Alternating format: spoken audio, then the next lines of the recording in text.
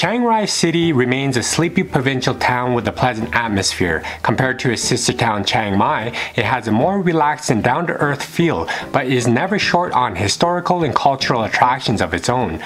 Would Chiang Rai City be your retirement destination? As of now, we're both planning and excited to move to Thailand to check it out very soon as a potential retirement destination among many others, and we thought before leaving, creating a Thailand series of some of the cities we're potentially thinking of going to.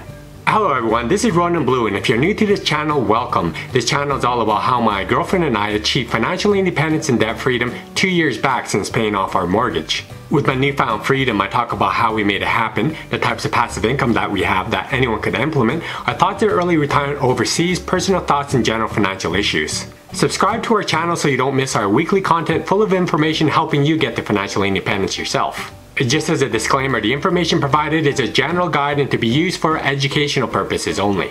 Now, Chiang Rai is in Thailand's northernmost province and sits on the Southeast Asia Backpacker Trail.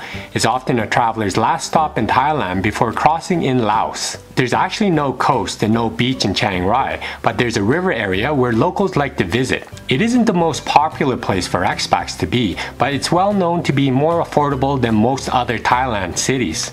Keep in mind that it's a city driven by industry rather than tourism, and it receives only a handful of tourists. But there are a lot of hidden gems that many people aren't aware of. But let's get into more points about Chiang Rai coming now. Number 1. Facts about Chiang Rai. Chiang Rai has a population of a little over 70,000 and is a sleepy provincial town. It has its relaxed and down-to-earth feel, but it has its historical and cultural attractions. It was founded in 1262 as the capital of the Chiang dynasty, and today the city retains a strong Lana identity. Lana refers to the ancient kingdom that covered most parts of northern Thailand. It has an impressive collection of temples, art, language, cuisine, and music. It also has an impressive diversity of ethnic minorities, hill tribes, and you'll find that most of the Thailand's hill tribes live here. The city is slowly developing its tourist sectors with its night bazaar, Saturday walking street, and jazz festivals. There's a riverside, but it's mostly underdeveloped. There's also a long-tail boat you can hire to take in the scenery along the two riverbanks. Chiang Rai is a very safe city, but like in other cities in the world, there are always dangerous things you need to avoid, which I'll talk about later in this vlog. Number 2. Food in Chiang Rai. Chiang Rai has this northern Thai food that is often called Lana food. People in Chiang Rai prefer steamed glutinous rice, traditionally kneaded into small balls with the fingers. The noodles and curries are generally milder than those of central and northeastern Thailand. But let's look at some of the selection they have here. Noodle soup or curry. This is with fresh rice noodles and spicy tomato infused in a broth. The combination of both becomes unique northern Thai noodle soup. Beef or pork, usually pork is the main ingredient, as well as diced curdled chicken blood cake. Chopped tomatoes give the dish a certain sour flavor, and crispy roasted or fried dried chilies and garlic are added for spiciness. There are minced pork balls and generous chunks of jellified pig blood mixed with rice noodles and served in a thin tomato and spice-infused pork broth. There's also additions of lime, bean sprouts, pickled cabbage, and kap mo, deep-fried pork skin. Unripe jackfruit curry. This is a hot and sour soup which infuses an added fruity flavoring of young unripe jackfruit and the northern Thai flavor of cherry tomatoes. They come with chunks of pork. Northern Thai sausage. You can easily find this dish in most market streets in the city. This tasty spiced pork sausage is found everywhere in the north, and it's not to be missed. There's a sour of lemongrass, lime leaves, and heat of chilies and ginger.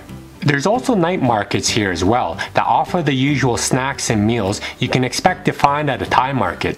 Food courts are a minute walk from one another as well. There's Western food here as well, but you'd be paying a higher price compared to the local foods. You can also find a combination of Thai and Western meals at any restaurant as well. But it's highly recommended that you try out the local foods. Might be surprised to find something that's better than that hamburger. For vegans and vegetarians, there's lots of choices for you as well, and you can also request changes at restaurants as needed.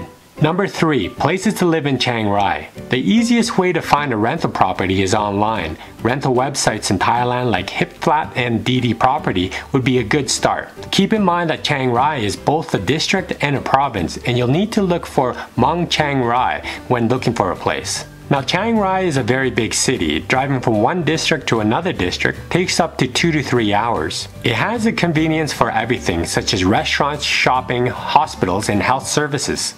Some districts have better facilities, bigger shopping centers, and better medical care. Although living in Chiang Rai is comfortable, there are places a little outside of it as well, like Chiang Kong, that is a good option located away from Chiang Rai, about 1.5 hours by car. It has beautiful scenery along the Mekong River, and the opposite is Laos. There's a popular Tesco Lotus supermarket there as well. The hospital known as Chiang Kong Crown Prince Hospital has a good standard of healthcare for basic healthcare, but there are few specialist doctors. For specialists, you'll need to go to the Chiang Rai City Provincial Hospital. Number 4. Entertainment in Chiang Rai. Many people aren't inspired to stay long in Chiang Rai because of the lack of attractions that are little mentioned over the internet. But there are plenty of things to do in the city. Khong Korn Waterfall. Northern Thailand is mountainous with lots of waterfalls. Khong Korn Waterfall is probably the best Chiang Rai waterfall, and you can take a dip in the waterfall when you get there. There's many other waterfalls as well with places to take hikes through nature. The night markets. There's a main Chiang Rai night bazaar open every night 7 days a week, but there are night markets on both Saturday and Sunday night as well. The Saturday walking street market is a highlight, but most of the vendors are the same on both Saturday and Sunday. The Saturday night market offers a mix of stalls for locals and tourists. There's hill tribe crafts, winter clothing, toys and trinkets, plus great street food. At the night bazaar, you'll find a huge food court with hundreds of tables and stalls piled high with fried foods. Clock Tower. The clock tower acts as a centerpiece. The gold structure is a great landmark during the day and comes alive 3 times after the sun sets. At 7 p.m., 8 p.m., and 9 p.m., the tower lights up with music. It's worth timing one of your visits to the night markets to see the clock tower light up. There are also some nice cafes and coffee shops right there near the clock tower in Chiang Rai City. The street lamps and other decorations around Chiang Rai are immense and really peak at the clock tower. The White Temple. This palace is packed with tourists all day. It's interesting inside with cartoon characters like Pikachu, Spider-Man, and Harry Potter. The temple was designed by a Thai visual artist, and the artwork found on the interior is not what you would expect from a functioning Buddhist temple. The modern-day artwork has scenes from movies or news reports or paintings of characters from the 1980s. Unfortunately, cameras are not allowed inside. Number 5. Cost of living in Chiang Rai. How much it costs to live anywhere is always difficult to answer. It really depends on your lifestyle, but the cost of living in Chiang Rai could be very affordable if done right.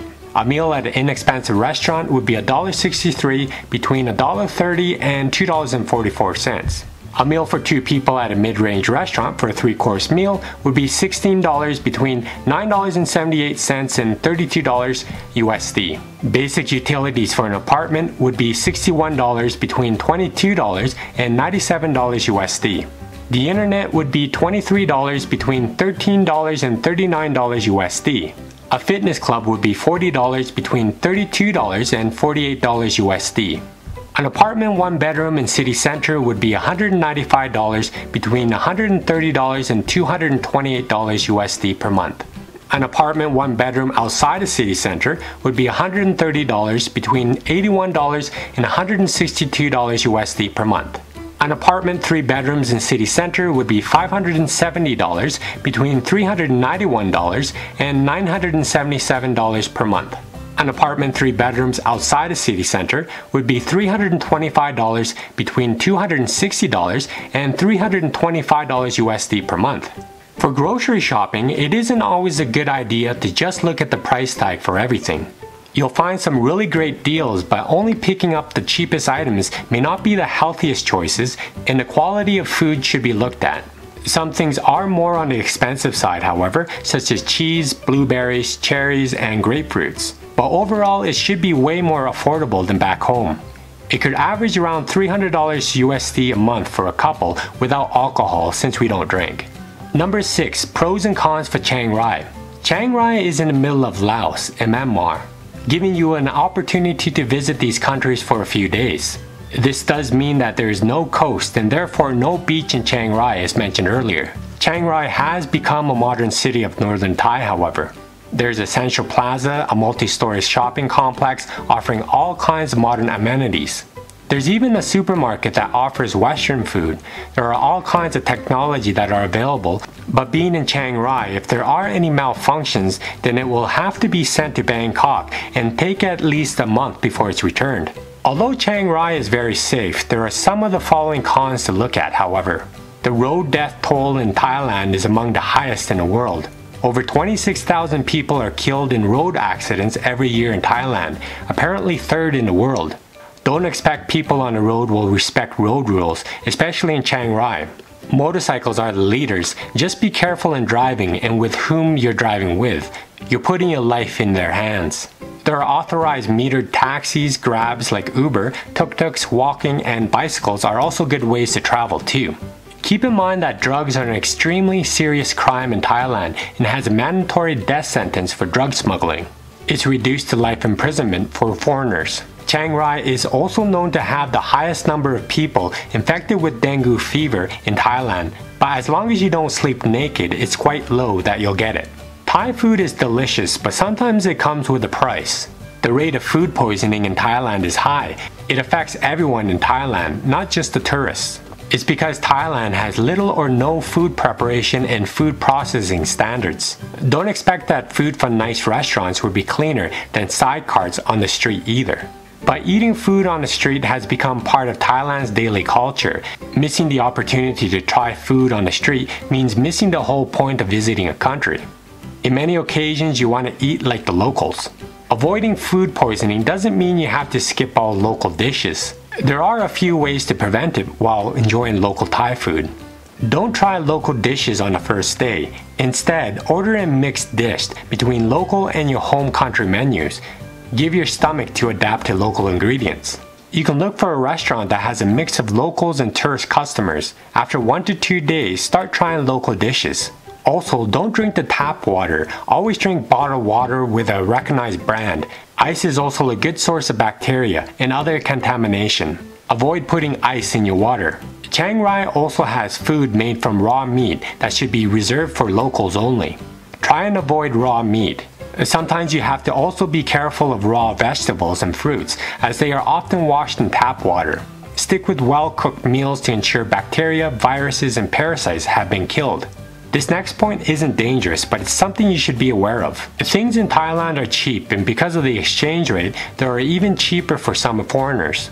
Because of the low price, tourists have a tendency to overpay for things without even having a second thought. The local people do know about this, and there are many stores and shop owners who just sit and wait for tourists and take advantage of them. We live a pretty frugal lifestyle, so scams and being taken advantage should be easily avoided for us. But in Chiang Rai, overcharge for foreigners in restaurants in modern markets is very rare. Both locals and tourists know there's a standard price for common goods. But in local markets, local people are friendly to visitors and normally provide the same rate for both locals and travelers. Watch out for services that don't have price tags which are put to sell to tourists. There are fare, tuk-tuk, taxis, etc., souvenir items, gems, silver, local cloths, and handcrafts in tourist destinations. To avoid this, just do a little research before buying anything. For a tuk-tuk, ask for the fare first and make sure the driver agrees what amount you're to pay.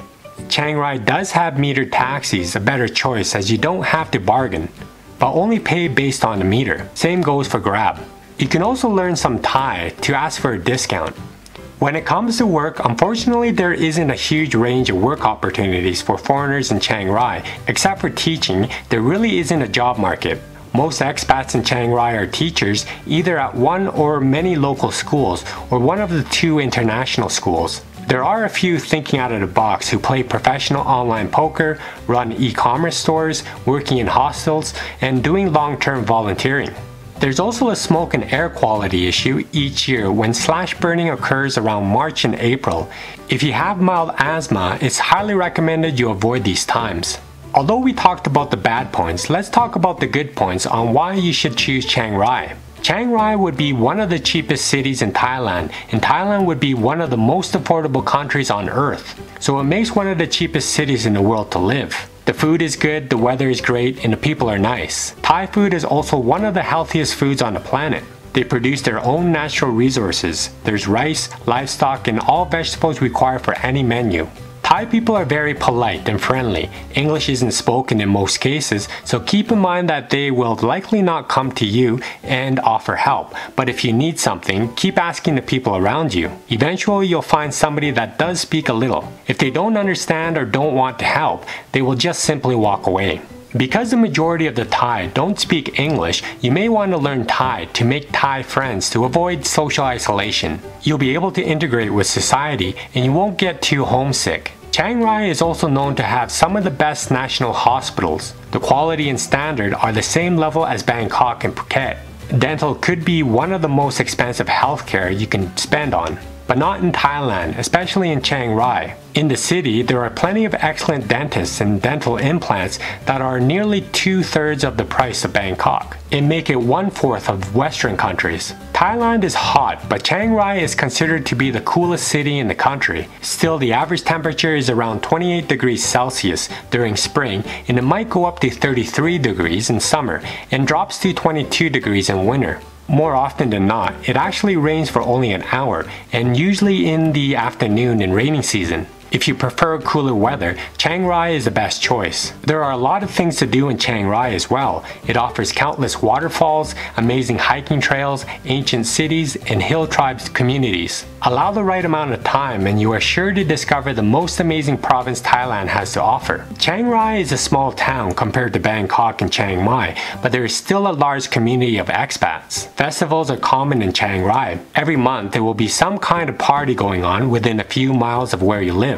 It's been described like traveling a bit more into the unknown, providing more opportunities for authentic experiences off the tourist trail. Chiang Rai is also a lot cheaper than other parts of Thailand, whether renting a property or just going out for a few drinks. But the entertainment can be limited. But if your retirement dreams include a beautiful climate, new cultural experiences, access to affordable healthcare, and a lower cost of living, you may be thinking about retiring abroad to Thailand. You always have the option to hop from one city to the next, which we are planning to do. Well, tell me what you think of moving to Chiang Rai in the comment section below. If you like this vlog, please don't forget to give me a like, subscribe if you haven't already, and hit that notification bell for more of my coming content here. Thank you for watching my vlog. I hope you have a great day and see you soon.